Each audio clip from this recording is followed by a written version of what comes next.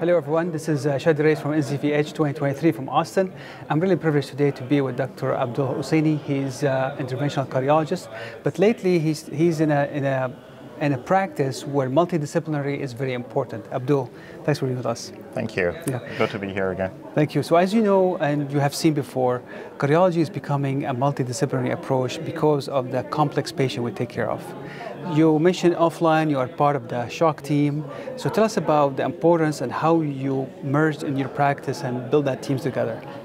So I've been very lucky coming out of fellowship and getting into a very, very busy practice where the top cardiology practice in Louisville, Kentucky, which is the biggest city in Kentucky.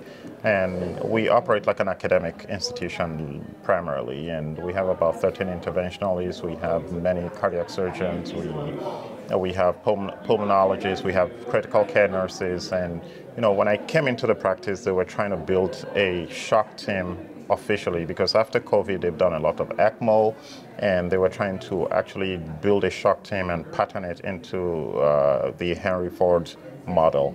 And so I got drawn right into it because of my large bore access skills, and that's how you merged it. I merged into it, and you know, it was very encouraging with the advanced heart failure team being very helpful and taking the lead on it. Yeah.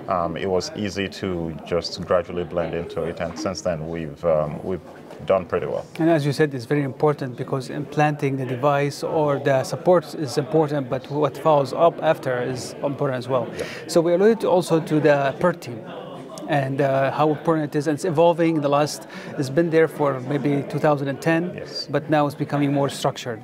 So how is it in your practice?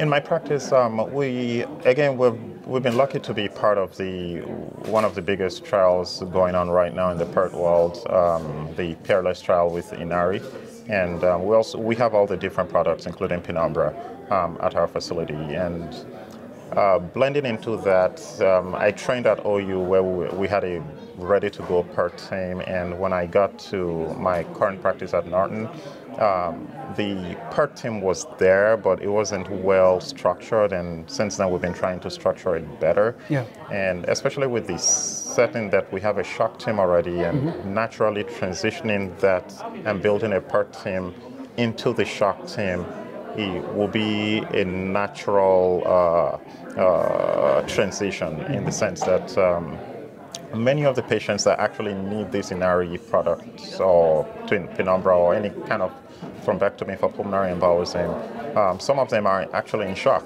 Yes. And so there's a good overlap between them, and having large bore access skills and knowing how to do these procedures has kind of revolutionized the opportunity we give to patients to be able to make the best out of their situation. You're bringing a very important point, which is the fact that being a PERT operator, it doesn't mean that you just go in and do thrombectomy and you walk out. Sometimes that can patient crash and where you have to escalate to VV ECMO or right side Impella or something like that. So do you have a protocol in your cath lab or in your program that kind of dictate that, delineated very clearly?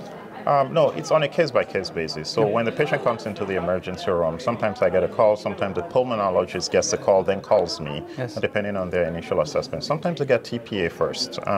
Sometimes we have to do ECMO first, because if they're crashing and at times they need hemodynamic stabilization up front, then we can go after the clot. And other times they are in complete shock and you do an echo and you find a clot in transit sitting in the right atrium that you need to grab.